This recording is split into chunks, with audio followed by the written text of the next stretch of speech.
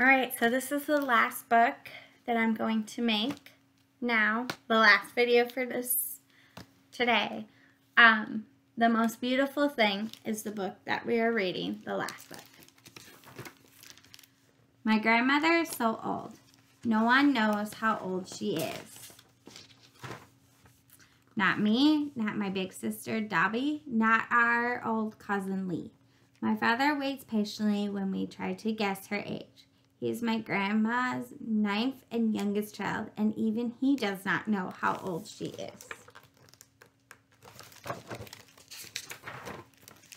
We know that my grandma was born on the other side of the world, across the wide ocean. My grandma came from a time and a place where creatures lurked in the jungle waiting to chase unwanted children.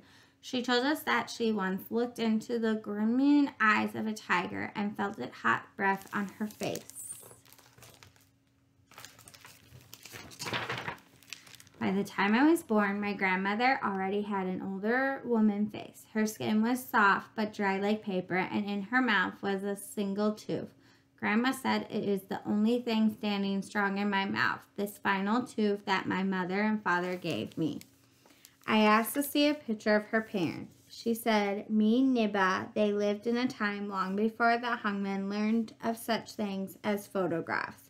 She pointed to her heart. The only picture I have of them is here.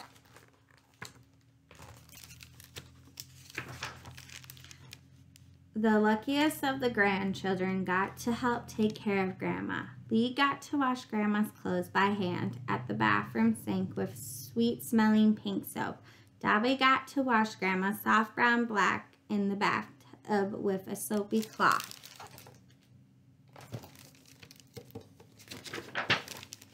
And me, I got to clip her fingernails and toenails while Grandma sat on her favorite stool in the light from the window. I can still feel the roughness of Grandma's heels in my hand, the thickness of her toenails in between my fingers. I can see the bottoms of her feet, the thick and brown and broken deep cracks filled with dirt from long ago and far away.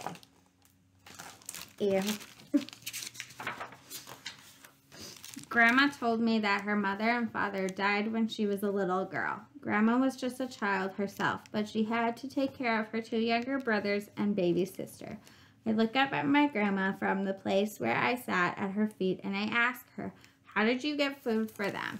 Grandma said, I didn't find enough food. We lived always with hunger eating us on the inside.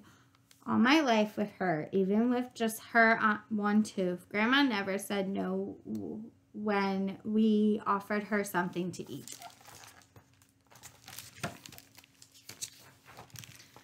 The ice cream truck was singing its song from down the streets. I looked underneath the couch for a quarter. There were none. So I got ice cubes from the freezer. I offered one to Grandma in my red plastic cup. She smiled at me.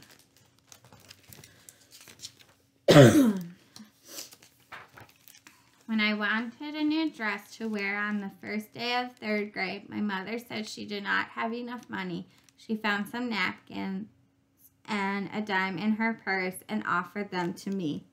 I bought hard peppermint candies from the neighborhood groceries at the corner of our block. When I got home, I offered one to Grandma on the palm of my hand. She smiled at me.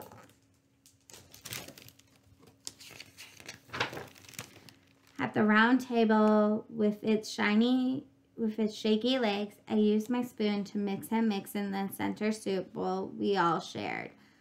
There was no pieces of meat, only bones and soft greens. My father said the pieces of meat is too expensive at the market, me niba. I found a thick chunk of bone and offered it to Grandma on my spoon. She smiled at me.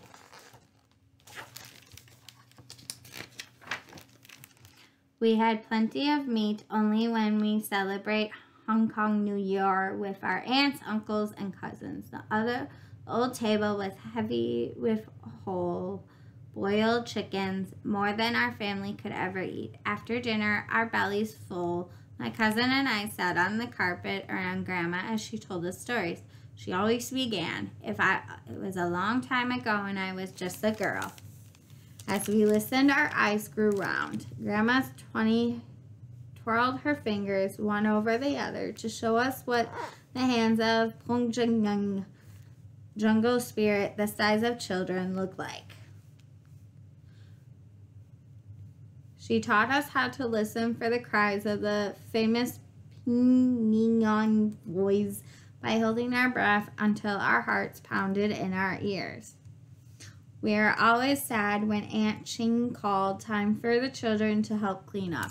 I'm sorry if I'm not pronouncing some of these words correctly. I cannot pronunciate them, to be honest. They're kind of hard, so I'm trying my best.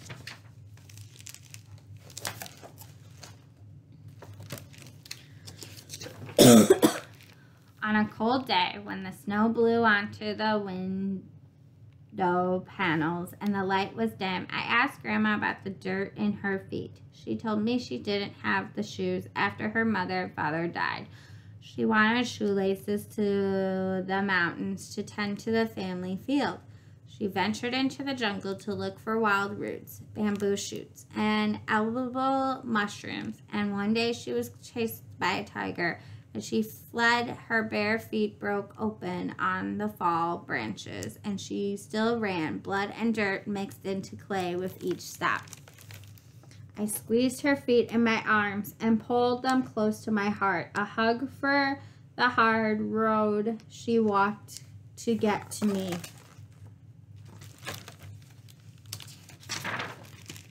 Each year, cutting my grandma's nails went faster because I grew stronger and bigger and more able each year. Grandma's feet felt smaller and smaller in my hands and my lap. Her stories, too, slower with the passing years. The pause between her words grew long.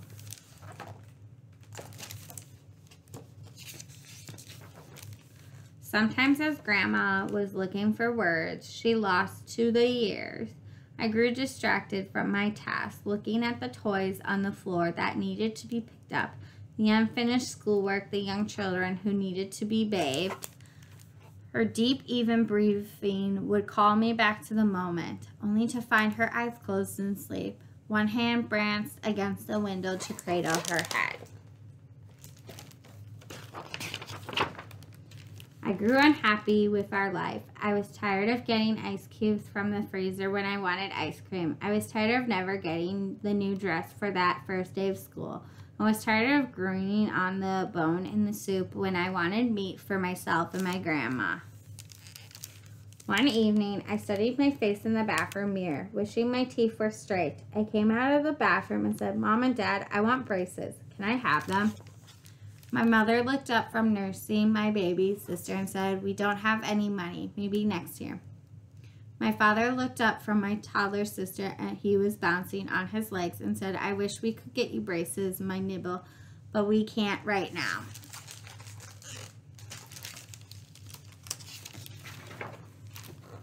My grandma looked up from her special stool by the big window. "Kyla," she said, "look at me." I turned to her in the glow of early evening. The sun was low in the sky, and a golden light fell on her face. Grandma asked, "Is my smile not beautiful?"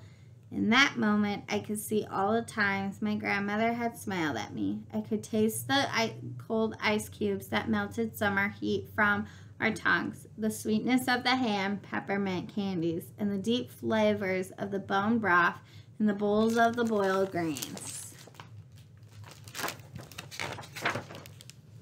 Even now, I can still see my grandma's single tooth, white against the shadow, standing tall in her open mouth. Her smile was the most beautiful thing. The end. All right, I hope you guys enjoyed this final book. I want you guys all to have a nice, beautiful day, and bye.